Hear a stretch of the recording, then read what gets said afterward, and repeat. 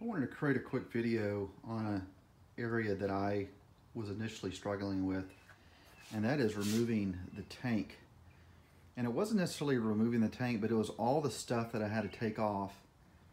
And I watched a variety of different videos and watched some upshift videos, and all the plastic stuff came off with no problem. But where I really struggled with was this guy right here. This, I guess, puts power to the fuel pump. And I tell you what, trying to get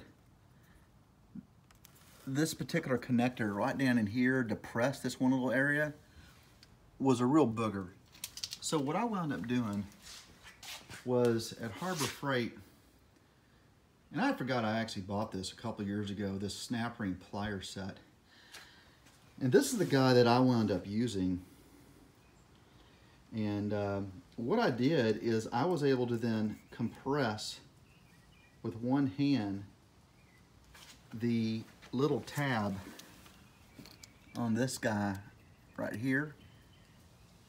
And then I was able to pull this with the other hand, and it just popped right out. It allowed it to depress it enough where it just slid right out. And that was a huge win, and I just did it again in like 5 seconds. It was no big deal. But the first time I didn't use this, and I was using all sorts of different gadgets and screwdrivers and pliers, and nothing worked. But this guy is just enough where he presses it right there, and you can do it all with one hand.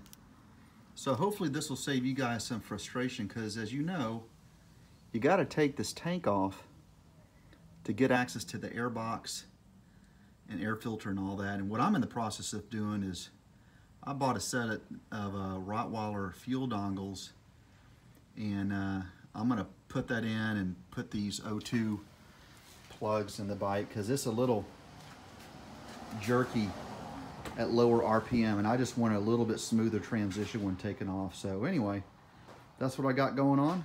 Hope this helps.